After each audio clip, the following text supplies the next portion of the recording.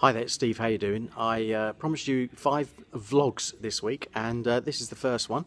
Just wanted to emphasise a couple of little points, really. I'm in a dealership today, car retailer, and been doing some coaching, consultancy kind of stuff, real back to my roots type of stuff, and stuff that I find really quite easy actually, because it's obviously coming back into something I'm very familiar with.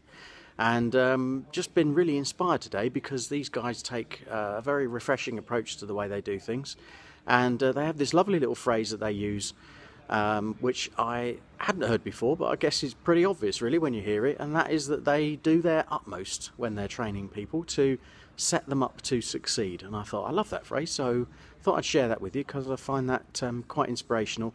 The automotive industry gets quite a bad press at times, and mostly from people within it, and we've got an awful lot going on in this sector during 2018, particularly with sort of WLTP and various other bits of legislation, GDPR for example, and so set up to succeed, that's the philosophy here, and I just wanted to share that with you, and we'll see you again tomorrow. Take care.